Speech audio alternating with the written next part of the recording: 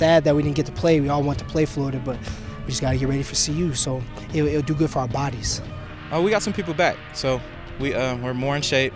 You know, we're more healthy, so we got off our feet. Still had a hard week of practice preparing for them, but now we're just carrying our momentum into this week against CU. Some of the things that we're focusing on this week is stopping the run-pass option, stopping their vertical threats, and most importantly, stopping their back. We got to be disciplined. We got to be physical because that's where they're going to come at us. So we just got to stay with our scheme and just go. Everybody got to do their 1 and 11.